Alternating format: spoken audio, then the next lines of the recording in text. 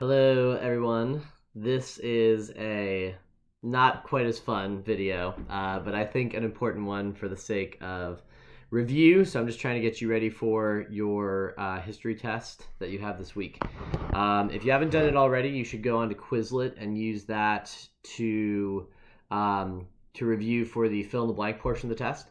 What I wanted to review right now is just going over the back side of the test and covering some of that information. It's all stuff that you did last week with your packets and your worksheets, but I just wanted to do a little lecture on it so that you're ready to go.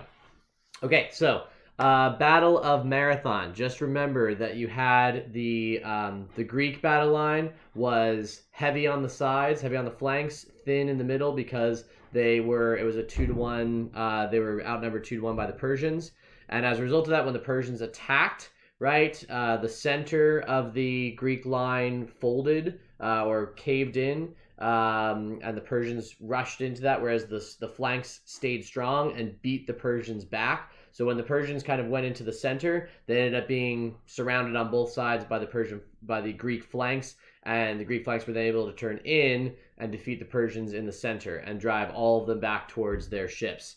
And we talked about how essentially if you ever kind of rush into a broken line of an enemy, you tend to lose your formation, and then you're also putting yourself in between the flanks of their army, so you're kind of outflanking yourself. Then the Greeks chased them all the way to their ships, where they set some of their ships on fire, and then the ships took off.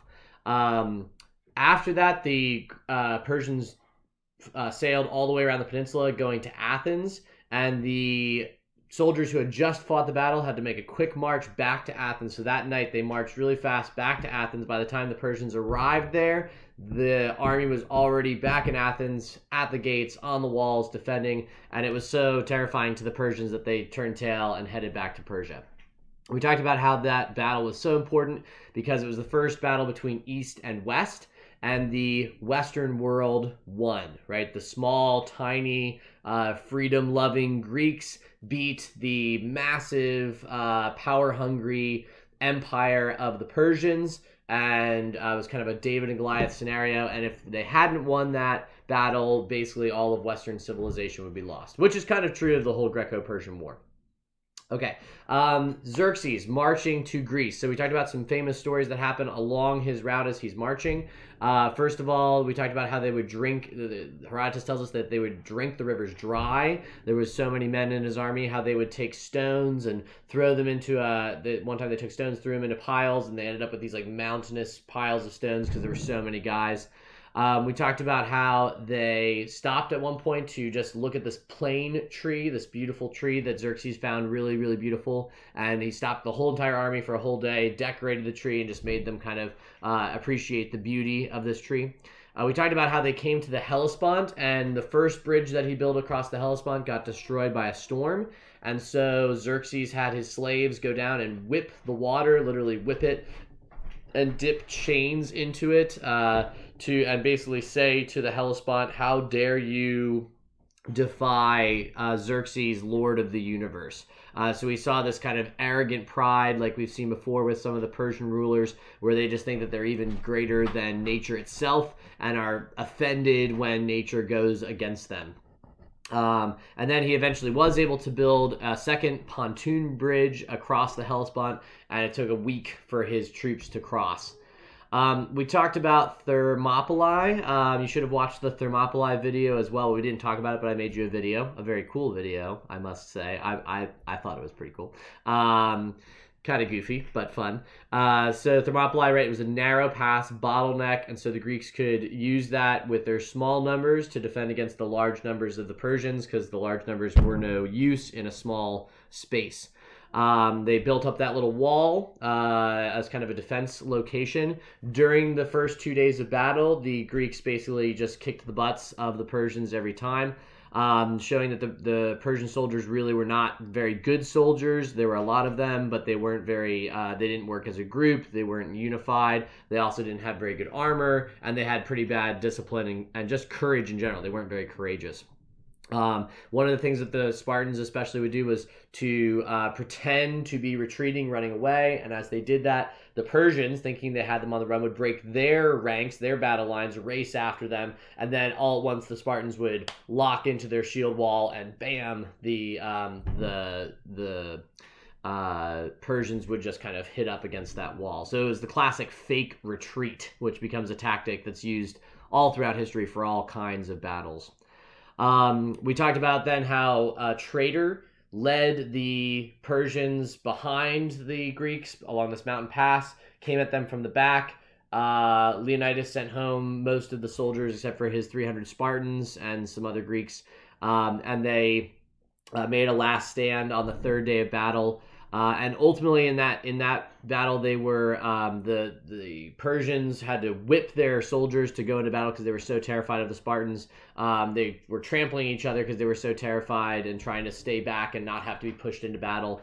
And the Spartans were fighting just as fiercely as possible. When their spears broke, they fought with their swords. When their swords broke, they fought with their with their daggers. When their daggers broke, they fought with their teeth and nails. So literally fighting like rats in a cage until they all perished. So that would be a really important thing on the test, is to like focus on the bottleneck pass, the tactic of the fake retreat used to kind of defeat the Persians, the mountain pass to get behind them, and then also talking about like how they fought so courageously even to the very end. Like none of them surrendered. They just fought as hard as they could, even as their different pieces of equipment broke or were lost, until they were finally defeated. Okay, I know I didn't make a video about Salamis and Plataea, so this is kind of your explanatory video for those battles. So at the Battle of Salamis, it's important to remember that before the battle, all of the Greeks were in disagreement about what to do. Most of the leaders of the navy wanted to flee down to the isthmus where the main army of the Greeks had gathered, and they wanted to use the isthmus. Okay, sorry, I had to pause the video for 1 second.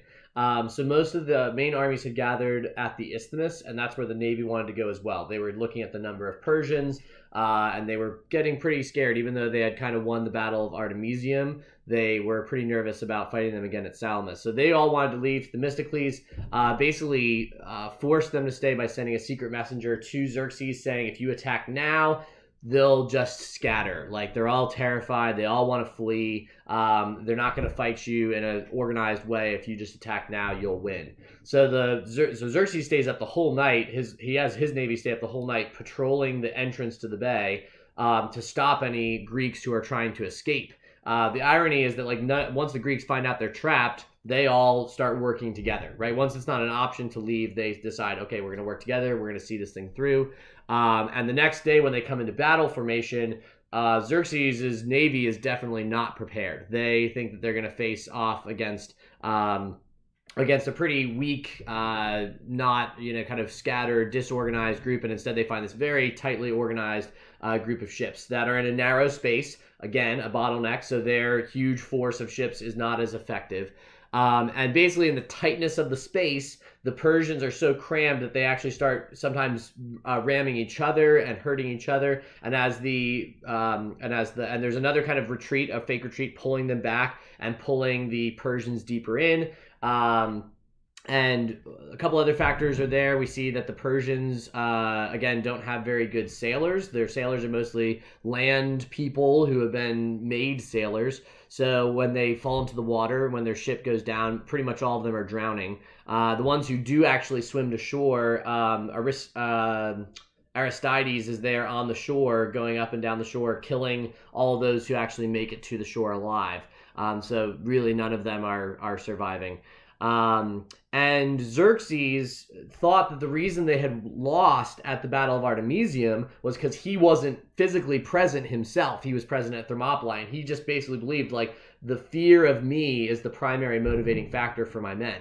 So at the Battle of Salamis, he had a throne set up on a hill. He was watching. He had a little board where he was tick marking who was doing well, who was doing poorly, and he was going to and he told his captains, I'm going to reward you or punish you based on how you fight in this battle.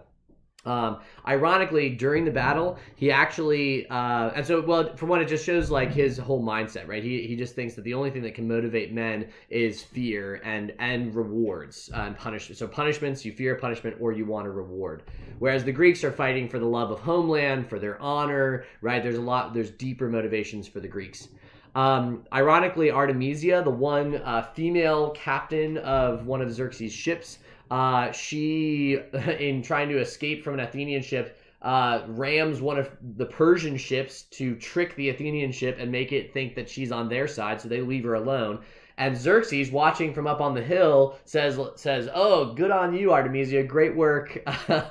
Gives her a big check mark on the board. You know, she did a great job, even though she had destroyed one of their own ships and turned traitor. So it really just shows kind of when you motivate people only through fear, that's what you get. You get people who are willing to do whatever it takes to kind of get ahead, even if it means hurting your own side. So question is it ultimately really that effective?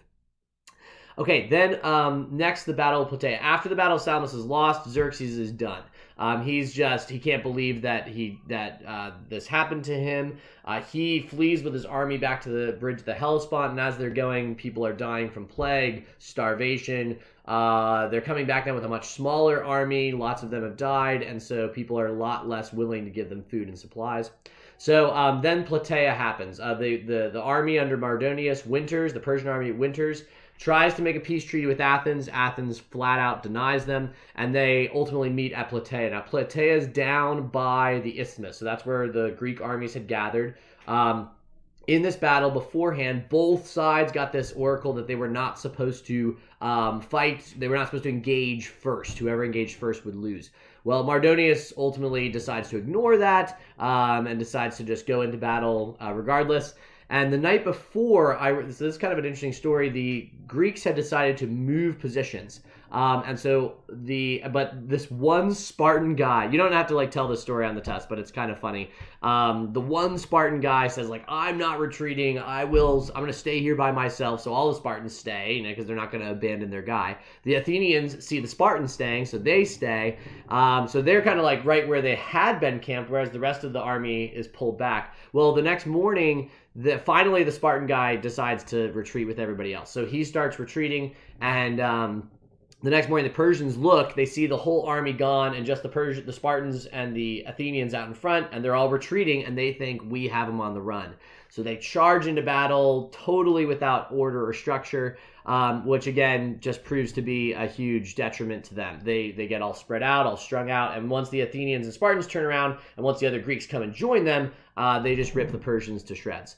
And the Persian army really falls apart once Mardonius goes down. Mardonius is killed, and we see here that the Persians are kind of useless without a leader, right? Unless they have a leader who's driving them, again, by either fear or reward, they have a slave mentality. They think like slaves, and so they just flee. They have no vested interest in honor or in fighting for their country or anything like that. Whereas the Greeks, their leader could go down, and they're going to, like we saw at Thermopylae, right? Leonidas went down, and they continued to fight tooth and nail until until none of them were left. So it really is a big contrast between them. Which and then ultimately they flee back to this fortress they had built. The Persians at the Battle of Plataea, and they're all slaughtered in this big fortress. They just kind of cower before the Persians and are cut down. So this brings us finally to the difference between Persian and Greek soldiers. Couple things. For one, worse equipment. They have wicker shields, wicker armor, pretty light weaponry, whereas the Greeks pretty much are all heavy infantry. They're wearing pretty heavy armor. Their shields, their weapons are more heavy duty, so they've got better equipment. They're just better soldiers. So you got quality versus quantity. You've got a lot of Persians, but very poor soldiers, and you've got a lot fewer Greeks, but very highly trained soldiers. And last of all, you have a real big difference in motivation. The Greeks love their freedom. They're fighting for their freedom. The Persians are fighting because they're fearful or they're greedy. Both of which are not nearly as motivating of rewards of motivations as just loving freedom and loving your homeland. Okay, that's it. Good luck. If you have more questions, contact me and I will answer them. I love you all, and I hope that you do well on this test. Please do well. Okay, see you later. Bye.